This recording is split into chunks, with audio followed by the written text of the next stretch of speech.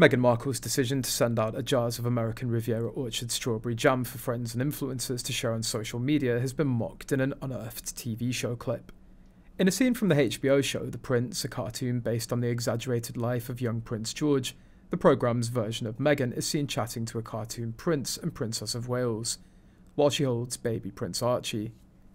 The series dates from 2021, 3 years before Meghan launched a new lifestyle brand as she and Prince Harry continue to pursue commercial ventures away from the royal family.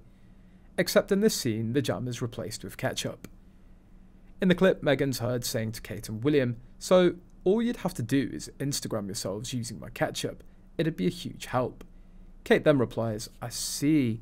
Well, that's something we'll definitely think about," before William chimes in, pointing at the baby in Meghan's arms.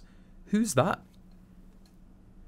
An unimpressed Meghan retorts, "That's your nephew, Archie," a comment which doesn't appear to faze the fictional William as he responds, "You're pulling my leg.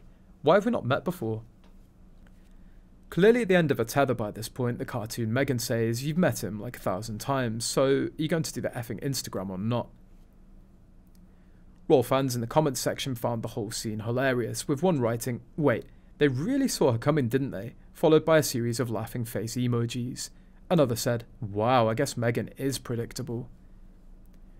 A third wrote, "It's so spot on that it's spooky," while another commentator said, "She never fails to not surprise us all, does she?" followed by a string of emojis.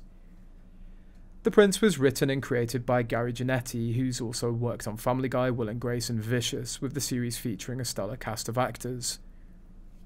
Mr. Janetti himself voiced Prince George, with Sophie Turner as Princess Charlotte, Orlando Bloom as Prince Harry, and Frances de la Tour as the late Queen Elizabeth. In reality, Meghan sent out 50 jars of a strawberry jam, complete with a fabric lid tied with a bow and an American Riviera Orchard label, to friends and influencers. Critics are looking to see how Meghan's lifestyle brand will evolve over time. I believe that she's trying to build an empire. I don't know if that's what she was going to do originally when she left the British royal family, Kinsey Schofield told GB News.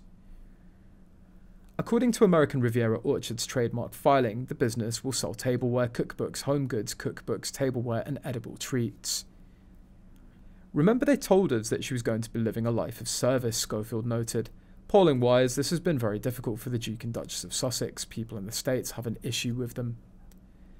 Did they have to go down this path, basically using Netflix to create content to kind of try to build this empire of gardening and what's going on in the kitchen, but also giving Netflix ultimately what they want, which is that reality show element the podcast has stated? The Sussexes' Netflix docuseries Harry and Meghan broke records for the streamer, but the follow-up projects failed to attract a comparable audience. That was their only commercial success, with the Harry and Meghan documentary series, Schofield noted.